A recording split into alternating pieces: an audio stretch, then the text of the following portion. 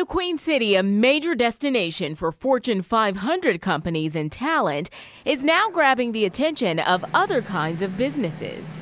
I think that the black business community in Cincinnati is underappreciated. Now, Essence magazine is showing the Cincinnati area some deserved recognition as a destination for black entrepreneurs to come get their piece of the pie. You can be successful here, you just have to tap into the right resources, right? But you also have to network. You have to actually do the work as well. Morgan A. Owens owns a consulting business and is an author. The Cincinnati native remembers a time when you didn't see many black-owned businesses in the city.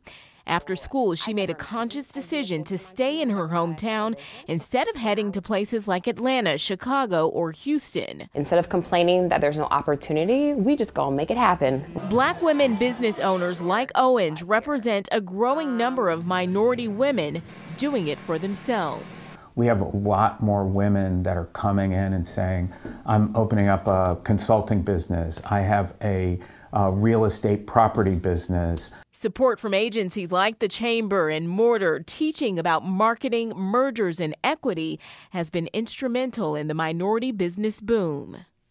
The Chamber offers all of those resources to its members. Small businesses pay $275 a year to join. Corporate memberships are $5,000. We have those details about the resources and how to get them on WLWT.com. Ashley Kirkland, WLWT News 5.